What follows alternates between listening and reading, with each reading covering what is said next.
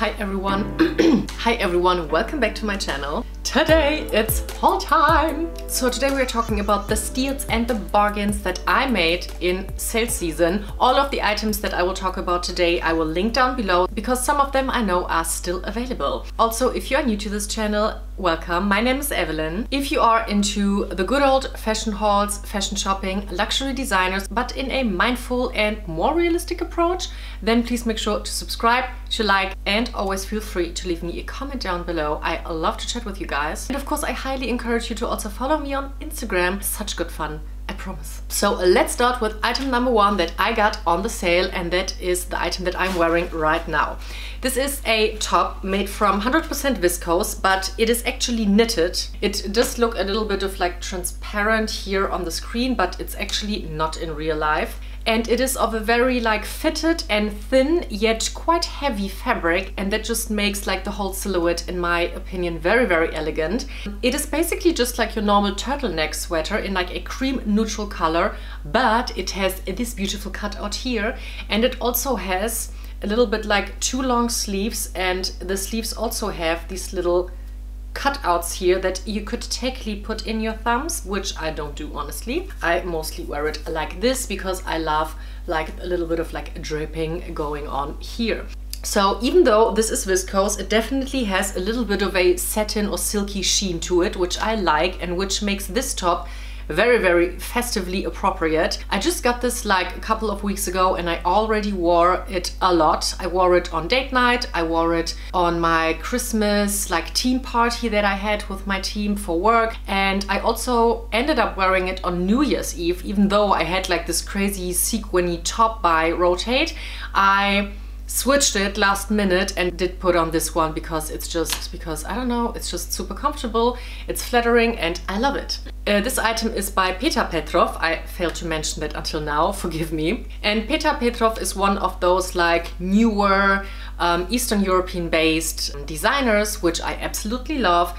I did not mention Peter Petrov as one of the designers that I wanted to get items from in my last wishlist video, even though I actually intended to, because Magda Butrym, Nanushka, and Peter Petrov are like those three design houses or brands that I really wanted to add to my wardrobe for quite some time. I really enjoy the design approach by Peter Petrov. It's a little bit different, a little bit edgy, a little bit like leaning towards a more, let's say, individualistic or eccentric side. Yet Peter Petrov still keeps it super elegant and super high fashion and super classy at the same time, which I totally love. And I think that this top represents that design approach very, very well. So yeah, I'm very happy that I got it. I think I actually saw this top first on Victoria by In The Fro, if I'm not wrong. I think she has this one too, and I really liked this detail here. I think it's, you know, it's feminine, it has a certain sexiness or like sensuality about it, but it's still super versatile. I love to wear this with like a high-waisted skirt or high-waist trousers, obviously. But I also think, due to the fact that this is viscose and it has this like very silky and thin fabric to it, I will totally wear this in summer as well. I think this is a brilliant item that you can wear all year round. And yeah, I see myself getting a ton wear of this baby here. And if you watched my New Year's resolutions video, I also mentioned that I want to, you know, reduce my ready-to-wear purchases in 2020. This was technically a purchase of 2019. But however, the ready-to-wear items that I do get, I want it to be, or I do want to be, a little bit more special. And I think that this top just brings all of that to the table while still, you know, feeling like Evelyn. The next item on my list you already saw me wearing in my New Year's resolution video as well, and this is this beautiful jumper by Isabel Marant. I was so in love with this year's fall winter collection by Isabel Marant. I actually wanted to get another jumper by her, but this one I unfortunately did not get my hands on, so I will try to hunt it down on the pre-loved market. I will insert a picture of that one here. However, I did get my hands on this baby here, and this still has this beautiful huge puffy 80s like sleeves to it, and then more of a classic boxy yet slightly fitted cut with this beautiful knitted pattern on it as well. And I have to admit, I wasn't super sure about the color when I got it, because it is this like dirty, taupey, almost greenish beige color. But when I started to wear it, I fell more and more in love with it. It is so cozy, it is extremely warm. I'm someone who is always cold during winter time, so this one is perfect for me. And I am so obsessed with these eccentric, huge shoulders.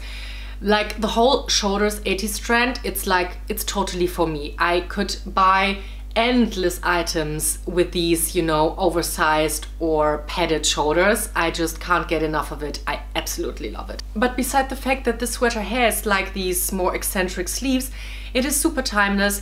I see myself wearing this for many, many more seasons. It's beautiful on like a casual day when you just want to wear it with a pair of jeans, but you can obviously also style it up with a pair of like white pants or like high-waisted pants, and it is not scratchy at all. This baby I actually got for a brilliant deal, because this sweater I think initially was like 600 euros, which I have to admit, for the new price, it would have been too much for me, because this is not like 100% cashmere, and Isabelle Marant knits sometimes don't hold up the test of time, you know, as well as one would love to. I was very lucky to get this, I think 50% off, and then I had like a loyalty bonus voucher from that particular department store that I got this from, which gave me 125 euros off in addition. So this baby was a true bargain. So now let's move on to my favorite category, and that is shoes. So in 2019 I got myself the Fendi ankle boots with the square toe, which I already introduced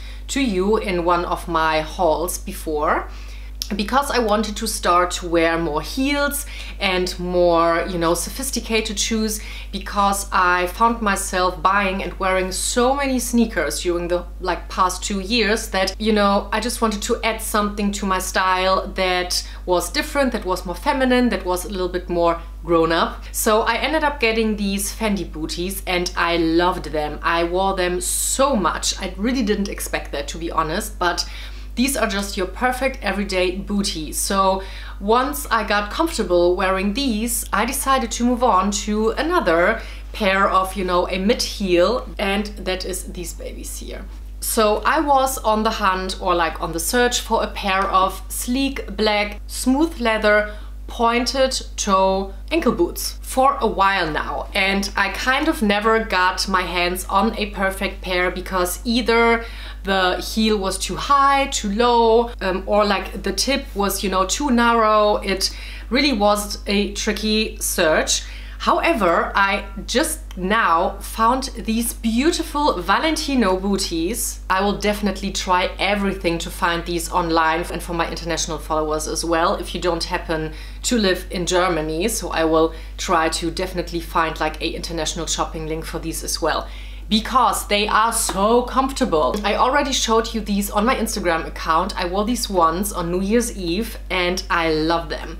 The heel height of these, what is it? Maybe like 7 centimeters or 8 max, is very, very comfortable. It's very easy to walk in if you are someone like me who is not used to, you know, walk in high heels all the time, or is also on the taller side. I am personally on the taller side. I am 1.74 m. What I also love about these is that the tip, it is just a tiny bit of a longer silhouette, and therefore this shoe is much, much more comfortable, especially for like a pointed tip shoe, rather than, you know, if you compare it to like a Gian Vito Rossi or a Prada boot or something like that. So these are very, very simple, very minimalistic in itself. They don't have anything on them, except they have a zipper here, which also says Valentino Garavani. And then the only accent, or like the only extra thing that they have, is on the back, which is like the iconic rock stud that many of the Valentino Garavani shoes have, and like this little red leather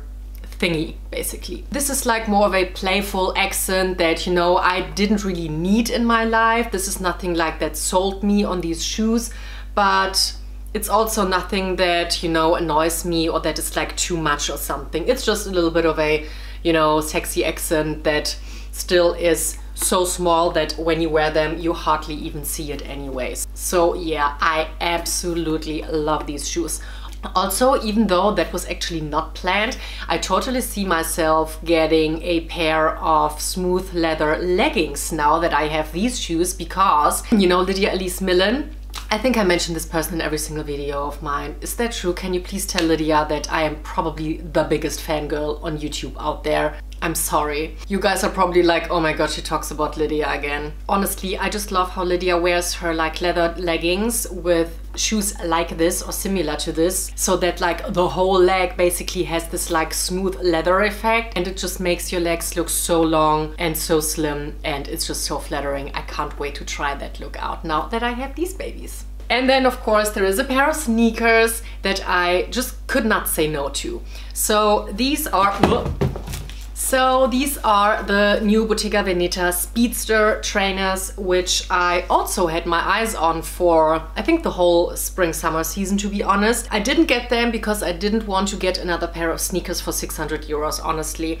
And I also ended up getting these for like 250 or something, so very good bargain. You know, if you already follow me, I do have the new Bottega Veneta pouch in black and I love it. I am all about, you know, the new Bottega aesthetic. I really appreciate it personally, even though I know that some of you are old Bottega fans. However, I still totally appreciated these shoes because they are kind of your chunky sneaker, but like the silhouette in itself is very timeless, honestly.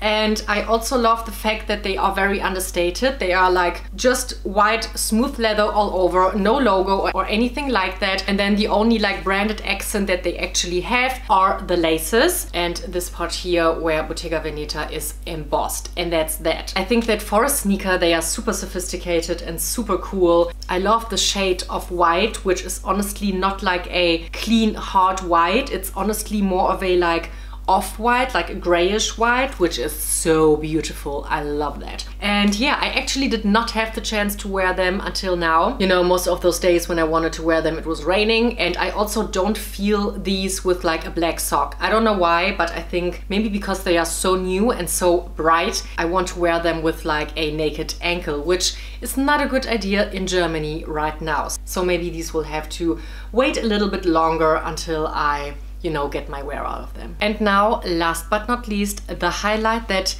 you've all been waiting for if you follow me on Instagram, and that would be, ta-da, this Balenciaga Hourglass coat. Oh, isn't this just, oh my god, this coat is perfection. This coat is so freaking stunning. I literally can't get over it. I can't get over the beauty of this coat. Okay, this is getting heavy, even though I want to hug this coat all day long. So I will insert a couple of pictures instead. So if you follow me here, you already know that I talked about the Balenciaga Hourglass blazers many times before. I also mentioned it in my items I would steal from influencers video that I did like half a year ago or something. And once on Fashion Week I saw someone wearing the coat version of this one in like a very bold pattern. However, I really liked that one too. But I kind of always focused on the blazers because I just assumed, you know, I will get more wear out of a blazer than I will get out of a coat, because a blazer you can wear all year round, right? The blazers are super expensive and the coats are even more expensive, obviously. So I never saw myself getting one of these blazers for full price. And I was very lucky that like a couple of weeks ago I was in a local department store in my hometown here and I got my hands on the Balenciaga Hourglass blazer in a double-breasted version in black and on this baby here. So those of you who actually follow Lorna Lux, she got this blazer by the same department store for 50% off. And when I saw this coat, I mean, sorry. And when I saw this coat on her, I was like, why didn't I think of the coat? Why was I always focused so much on the blazer? The coat is amazing. So I went to the store, I tried on the blazer and I tried on this baby here. And I ended up getting both first. And I also already posted a picture of the blazer as well as of this coat on my Instagram. However, I ended up returning the blazer because the blazer was kind of super chunky or like bulky chunky is the wrong word here, Evelyn. I tried it on at home. I felt like it did nothing for me. It was unflattering. It made me have kind of huge shoulders. It didn't sit tight enough on the waistline for a blazer. And then it was huge, you know, because on the hips, because of, you know, the hourglass shape. So I was kind of not feeling it, honestly. I don't know why, even though I always loved the idea of having this blazer, and I tried it on many times in the store. It always looked amazing. Yet when I got home, it felt like I was wearing a can, like a beer can or something. It was just weird. So I went back to the store, I returned the blazer, and I got this baby instead, because somehow the coat sits so much nicer on my body than the blazer did. You know, the coat is also double-breasted. It has these crazy shaped and structured shoulder pads. It also has like the hourglass cut and the shape to it. But yet it's just so much more flattering. It looks so beautiful, even though it is very, very branded, because it literally has the Balenciaga logo written all over it. But due to the fact that it is very dark gray and the logo is black and also diagonally placed, it just somehow just looks like a pattern. You don't initially see, like at first glance, that it is like a Balenciaga logo. At least that's like how I feel about it, and that's why I still got it, even though it is like very heavily branded, obviously. I honestly think that the hourglass shape and those diagonal logos, they just like bring a certain dynamic to the item that is very, very unique. I also love the fact that this is a coat that is very, very iconic for Balenciaga due to the silhouette, yet it is not something that you see like around everywhere, you know? In my latest wishlist video, I talked about the Max Mara teddy coat that I initially wanted to get myself, because it's just like this beautiful yet cozy statement coat, you know? And I am very happy that I got this instead for even a better price and for less than a Max Mara coat would cost me, even though this coat usually costs double of a Max Mara teddy coat. So yes, money saved. Because this is something that you just see much less people wearing, and it's just, yeah, it's more unique, it's more special. The quality of this coat, I really just wish you could just touch it right now with me. It's amazing. It's so stunning. I can't wait to, you know, wear this with sneakers. I can see myself wearing it with, you know, these sneakers, or with my Dior Fusion sneakers, like my sock sneakers, or, you know, in a more elegant way with my new booties, or with like any booty basically.